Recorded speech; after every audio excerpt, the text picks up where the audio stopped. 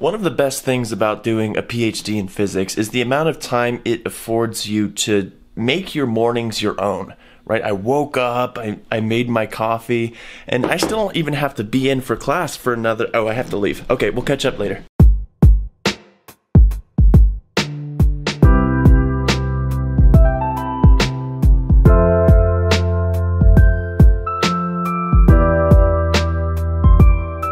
What's on the agenda for today, most of which you're not going to see unfortunately, is I'm going to E&M Part 2, which is Electromagnetism, the sequel, and I also have to proctor an exam for modern physics because my professor is at a place I would rather be right now, Jefferson Lab. Did I say professor? I meant my advisor. I'm not taking the course. That would be pretty weird. This is not how I wanted to start the day. Quick moment of silence for a fallen family member, Yeti mug. I left it on the hood of the car and I drove off. Yeti mug was like a father to me. I loved him like a son. I did bring backup just in case, but I was hoping not to start using again. Man, that sucks. No time for grieving. It's just not what Yeti mug would want. He would want me to print out my E&M homework though, so I'm gonna do that. Yeah, this one was particularly short. This one ended up being only 6 pages, so definitely can't complain. E&M normally takes way longer, but still overall it hasn't been too terribly difficult. Okay.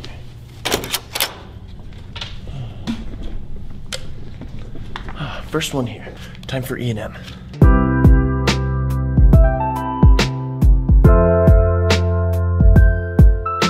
Mondays are seriously the best day of the week this semester, and that's not because I'm just one of those crazy people that's really into Mondays.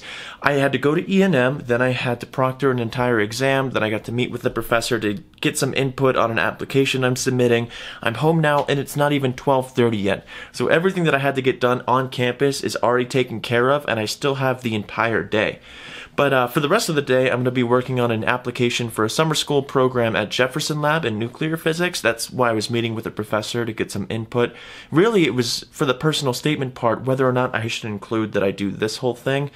And I guess the short answer was yes, I should. Just finished the application. That was way easier than I expected it to be. I guess I just had some kind of PTSD from when I was applying to grad school where you had to have like a personal statement and a statement of purpose. Don't ask me what the difference is, I don't remember, but no, this was straight to the point. So for now, for the rest of the day, I'm just going to be doing some research. Believe me, I would love to explain exactly what it is that I do for research, but frankly, I only have this very abstract understanding of what it is that I do at the moment. Maybe as these vlogs continue, or hopefully as these vlogs continue, I'll develop a deeper understanding of what it is that I do, and I can put it into actual words, but that's to be continued. Now, I may not be able to exactly explain what I do for research, but I can connect it to something that's more tangible. And luckily, there's a 6-foot whiteboard right next to me that I'm going to put to use. When it comes to fundamental research in physics, this stuff is pretty much always government funded. And when it comes to nuclear physics, there's this booklet, this manuscript that's published around every 5 years called the Long Range Plan. And in its essence, what it is it's a book that's filled with recommendations by nuclear physicists on where the government funding should go. What are the pressing unanswered questions in nuclear physics? Now, one of the unanswered questions you may be surprised to hear about has to do with where the proton gets its spin.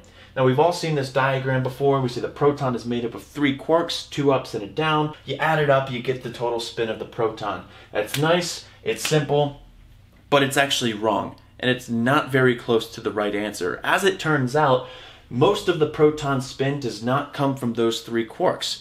Now, how is it actually divided up? Well, we don't know. And currently I'm working on 2 research projects, and both of which can be connected to this unanswered question in physics. If I pick up more projects along the way in the PhD, maybe they will connect to this, maybe they won't, but we can be damn sure that it'll connect to the long range plan. And that's really all I can say at this point. But without getting too technical, my advisor gave me a couple thousand lines of code in Fortran that has to do with calculating certain cross sections, and he just asked me to go through it and try to make sense of what all the different subroutines are doing. I think I've done all of that. I understand more or less what the code is calculating. I think in the meantime what I'm going to be doing is putting some of it into Python just so I can plot some stuff out and get some more intuition visually with what all this stuff means. But that's probably just boring detail that you don't want to see, so we'll pick this up tomorrow where I only have one class, computational physics, at noon. Maybe I'll introduce you to some people in the department. Before I go to class and find out how pooters make physics easier, I have to go drop something off at the astronomy building for Kelly. Here you go. Thank you. See you. Bye. Love you. I've got about 20 minutes before my computational physics class. This semester only having 2 classes definitely has its benefits because I can finally focus on research a lot more. However, I am still a TA, which means grading homework still and exams. Now my advisor / the professor's out of town, so things are a little bit hectic for him. So before I get to grading these exams and homeworks, I actually have to take them myself so that I know what the answers are. Luckily, it's just on special relativity. I do this stuff every day, so it shouldn't take too long.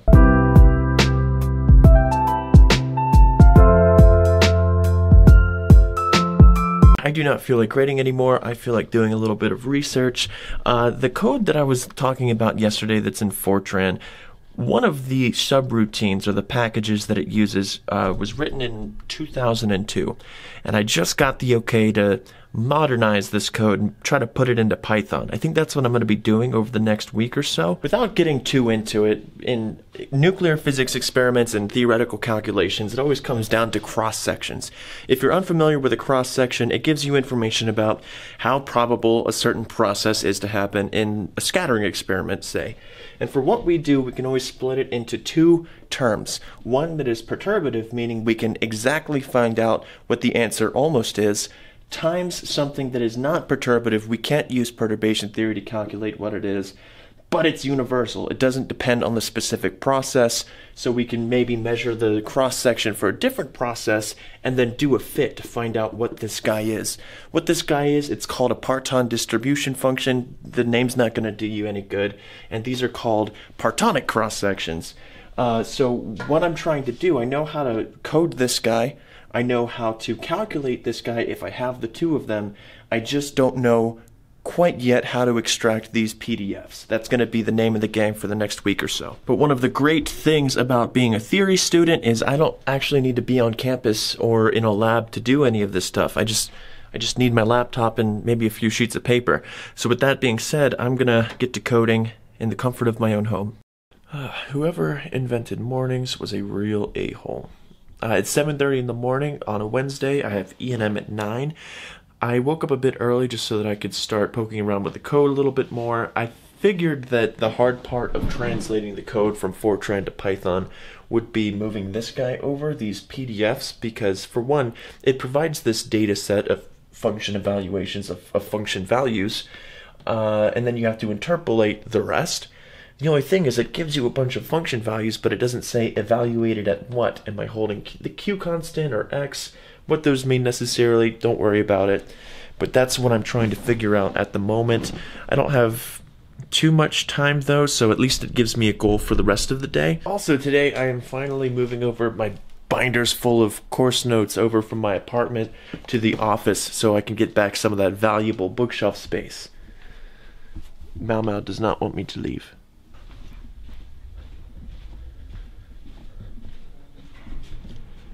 Are you hungry? Yeah. Cool. Krishna, get the... Alright, I'm tired of not knowing what to do with this code, so we're gonna go get some... probably Panda. Over lunch, Andrew gave me some nice advice on how I should approach the rest of this code. Namely, print it out and do comments on paper rather than try to just internalize what it's all doing at once. So that's what I'm gonna be doing now. Excuse me, can I help you? I was putting off going through the interpolation routine itself because... Hi. Because I figured it would describe what the data set was actually, what it meant before going to the interpolation, which does not seem to be the case. So now it's time to just bite the bullet and go through the entire code. I probably should have done that from the get-go, but I guess I was being lazy.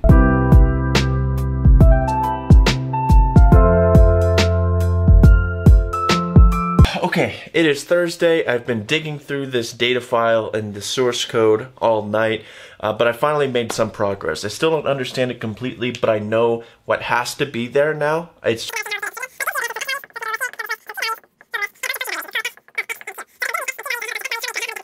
I won't be able to do much research at all today because Thursdays are actually busier for me. I know the rest of the week hasn't really been, but I have to go to class soon, then I have to give my weekly supplemental instruction lecture for modern physics, then I have to tutor, then there's a colloquium, and then I have to go to this outreach program from like 6 to 7:30 or something. So I'll record as much as I can, but depending on the setting, it might not be too appropriate, so we'll see.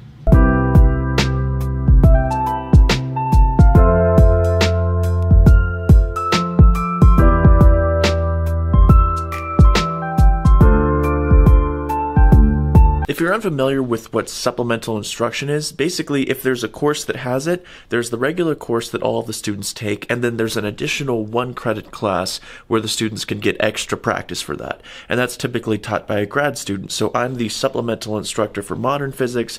That's the students' first exposure to things like relativity and quantum. And I have to give one of my sessions today. Since they haven't learned too much since their last exam, I figured no one would complain if I actually just went over the exam. So I just made sure that I solved all of the problems, I know what all of the tricks are, and I think they'll appreciate that, but I have a little bit of time before computational. I guess I'll just, Let's be honest, I'll go back to coding. The crappy thing about trying to do a vlog on a Thursday is that it's such a busy day for me, but everything is back to back to back.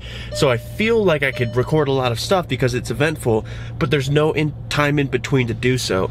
But anyways, I'm done with everything for the day for the most part. I'm about to go volunteer for this outreach event at a museum.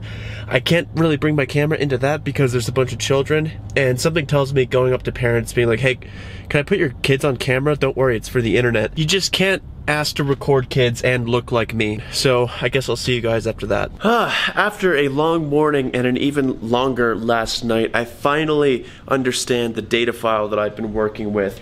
Turns out, so in the source code it says we're not considering top quarks, which leaves 5 quark flavors: up, down, strange, charm, and bottom.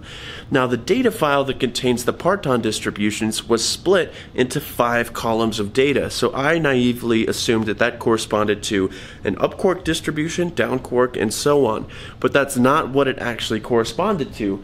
You see, these columns of data weren't columns at all. They were just large space separated values. It was just one big list. And after I understood this, I tested that theory and I plotted out what I would think the parton distribution function would be under these assumptions, and it looks something like this for the up quark, which is exactly what it should look like. You have a peak at a bit less than a third. That's because if you think about a proton being made up of 3 quarks, you would think that each one would carry about a third of the total momentum of the proton. But if you factor in that there are particle-antiparticle pairs popping in and out and gluons being exchanged, those also share a tiny amount of that total momentum, bringing it down from a third to a bit less. And now I can finally start the project of translating this stuff into Python. It's about 11 a.m. right now. The only other thing on the agenda for the day is I have a PGSO meeting at 4:30, PGSO being Physics Grad Student Organization. And every now and then we have faculty members present their research to the grad students, and they say that so that we know what's going on in the department. This week, my advisor is presenting his research to us, so I'm going to go there and cheer him on.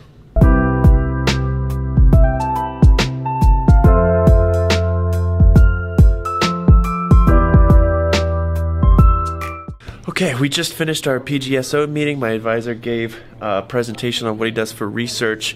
For those of you who are a bit unfamiliar about what PGSO is, if you're a grad student in physics, you've probably heard of SPS, the Society of Physics Students. This is the Physics Grad Student Organization. So this is our president, Jorge. If you want to say a few words about what PGSO is. It's basically the grown-up version of SPS, and usually it's more carefree, not more casual, because as grad students we're normally busier. Sure. We have research, TA duties, classes. We don't do as big or often projects as the undergrad club, but we do more physics involved. So right now what we have is each month we try to bring faculty to present the research for us. That way we can get to know what our department does research-wise, and graduate students know who they could work with. And then now there's the semesterly get-together at my house. So hopefully that continues on. Oh yeah, raging hard, that's part of the grad life too. We need any excuse to drink. But yeah, if you're interested in going to grad school, the organization doesn't die with undergrad. There's still places to go, so you don't have to take it on all by yourself. With that being said, I'm gonna get home and take some allergy medicine. So I think that this has been a pretty average week for me as a graduate physics student. I spoke to a bunch of people at the PGSO meeting who said that they would be down to— why are you wet, dude? Why are you always wet? But they said that they'd be down to be part of these videos in the future, so as they make more, it won't just be me talking about figuring out how a code works or something like that. You'll hear from other people, which I think will be much more interesting. But either way, I hope you guys enjoyed this video. Let me know in the comment section if you did, and I'll see you guys there.